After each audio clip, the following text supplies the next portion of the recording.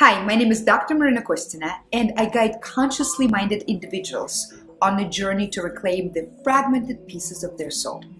I help them manifest joy and peace and freedom by breaking through their lethargic status quo and enjoying their lives.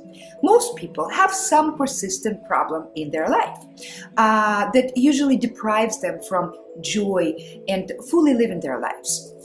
Now, external circumstances such as maybe problems in relationships, work issues, national and international crises, they only make these issues more severe. And if these people could have changed their lives on their own, they already would have, right? So it's not that something is wrong with them, that they're not smart enough or not don't have strong willpower. They can't get out of being stuck because these types of ongoing problems are most often driven by a part of the mind that's not easily accessed through the traditional means, the subconscious part of the mind. And that's the reason why standard counseling often only gets limited results, because it does not quickly access the subconscious mind. In all of my training, I realized that hypnosis is the fastest way to connect with the subconscious. But many have lots of misconceptions about hypnosis.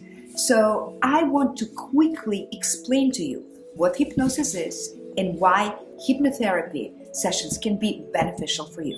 And by the way, hypnosis has been already acknowledged as a legitimate medical procedure by the American Psychological Association and by the American Medical Association. I want you to understand that hypnotherapy session is much different than the stage hypnosis. You're not going to lose your consciousness or be a zombie. You will not be doing anything silly or against your will. And you're definitely not going to wake up with your pants on the chandelier. Everybody's pointing at you and laughing. I don't do that anymore. I'm just joking, okay? These are ridiculous myths that people created about hypnosis. You're not going to reveal your secrets. You're not going to be stuck in hypnosis. This is some misconception of hypnosis that I don't know where people got it from. So today, I actually want to talk about the science of hypnosis. We have three minds: conscious, subconscious, and unconscious. Unconscious mind is all of your bodily functions, right? And the way your organs are working. You still are breathing when you're sleeping, right? So these are all physiological factors we're not even going to discuss today. Now, conscious mind, which is about 5 to 10% of your mind, right, has four functions. It has to analyze information and find the reason for everything. You know it, right? It has the willpower, which does not get us any fast results because all of us have been on diets, right, 1,000 times. And it also has short-term memory, like our phone numbers and others. But our long-term memory and perfect memory lies in your subconscious mind. Did you know that we never forget what we learn in life? Yep, we remember all senses of touch, smell, feeling, and the emotions attached to different events and people in your life. And it's all in your subconscious mind, all the time. Even before you came into this world. The only problem is that you cannot recall it. Just because you cannot recall it, it doesn't mean that it doesn't exist. Now, subconscious mind has all of your programming. And programming is a result of your life experiences and your reactions to these experiences. You can change your life by using hypnosis to get into your subconscious mind and change these programs. We also have habits in the subconscious mind. We got good habits, bad habits, and utilitarian habits like brushing our teeth or driving, right?